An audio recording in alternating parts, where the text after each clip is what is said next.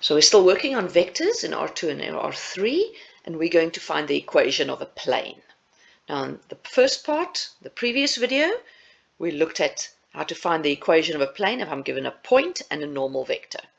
Now we're going to look at that same concept, but look at what happens if I'm given 3 points. But just in the previous one, we saw if I've got a point P0, which is x0, y0, and z0, and I've got a normal vector to the plane ABC, then the equation of the plane is a times x minus x0 plus b times y minus y0 plus c times z minus z0 equal to 0.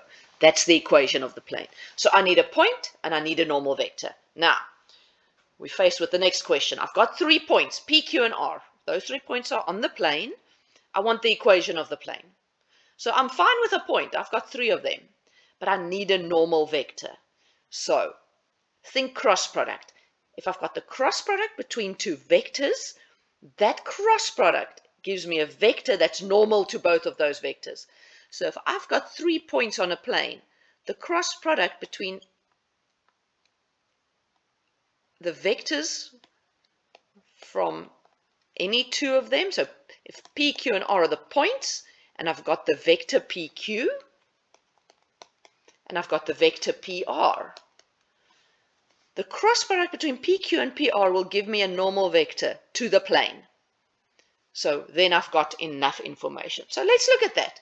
PQ is the vector starting at P, ending at Q, so it's 0 minus 2, so it's minus 2.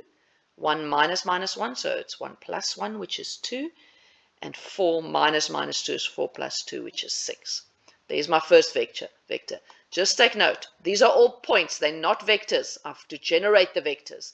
Round brackets for point, triangle brackets for vectors. So PR, starting at P, ending in R. 2 minus 2 is 0.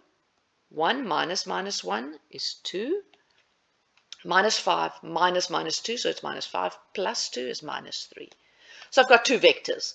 So now I already know that the cross product between these 2 vectors is going to be normal to the plane, because those vectors are lying flat on the plane. P, Q, and R are on the plane.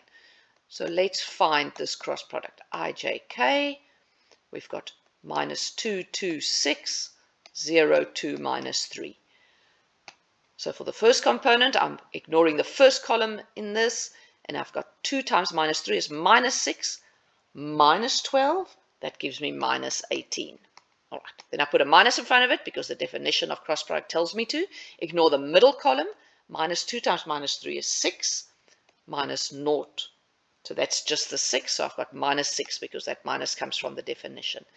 Now I ignore the third column, and I've got minus 2 times 2 is minus 4, minus 0 is minus 4. So now I've got the normal vector and I've got 3 points. Fantastic, I can find the equation. Now the question is, which of those 3 points must I substitute? Here's the good news, it doesn't matter. Let's take a look at it.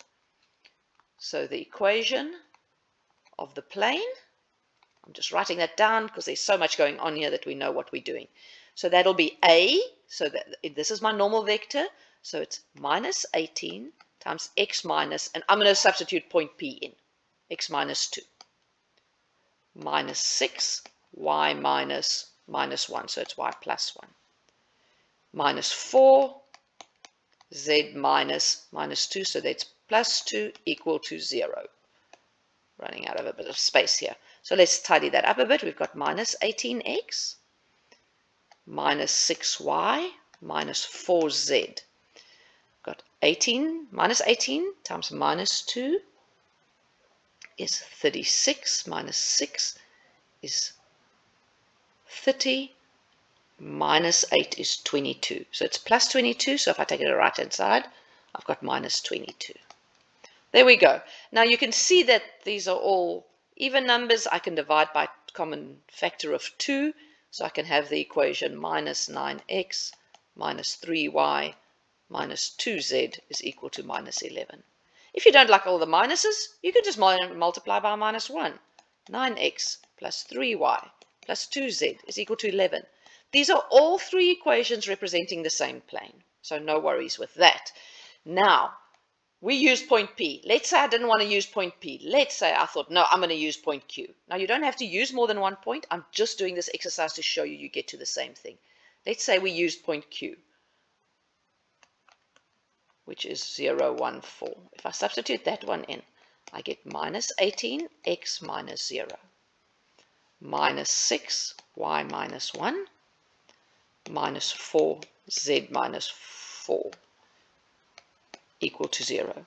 So I got minus 18x minus 6y minus 4z.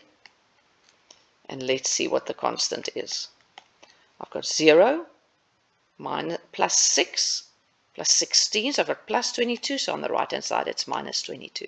So we get the same equation. And that's the beauty of this. It doesn't matter which point you substitute in, you still get the same equation of the plane. So the next question, we use PQ and PR.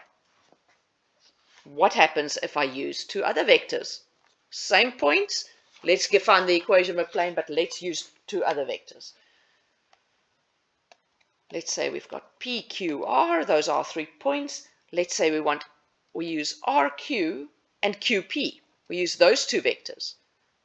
Now, they're not both originating from R, but that doesn't matter. It gets us to the same thing. And that's the beauty of this.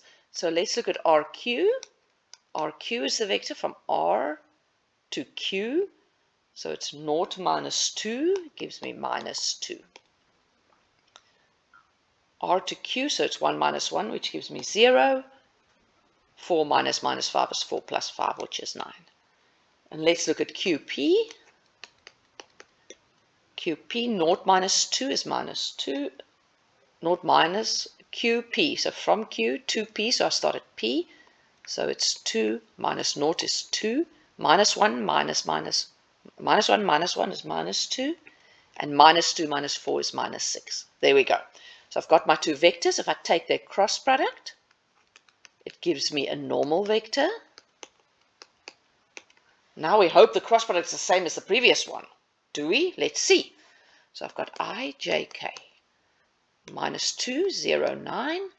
2, minus 2, minus 6. Okay. So the first component, ignore the first column. 0 times minus 6 is 0. Minus 18 is plus 18. All right. Put a minus in front because the definition tells me to. Ignore the middle column. Minus 2 times minus 6 is 12. Minus 18 is minus 6. So I've got minus 6. The third component, ignore the third column. Minus 2 times minus 2 is 4 minus 0, so that's 4. So that's the vector 18, 6, 4. Now these are the same 3 points as the previous example. So I'm just going to turn back and let's just look at that normal vector. I had minus 18, minus 6, minus 4. Those are parallel. They're scalar multiples, minus of the one, the other. So they're both normal to this plane. So let's see if it gets me the same equation of the plane. We've now already seen if I've got the normal vector, it doesn't matter which point I substitute. So let's substitute point Q. I chose it because there's a 0 and it's nice to work with zeros. So we've got 18 times x minus 0 plus 6 times y minus 1 plus 4 times z minus 4 equal to 0. So I've got 18x plus 6y plus 4z, 0, minus 6, minus 16, minus 22, so it's plus 22 on this side. And that is the same equation as we got for the previous one. So this is how you use vectors to get the equation of a plane if you've got 3 points on the plane.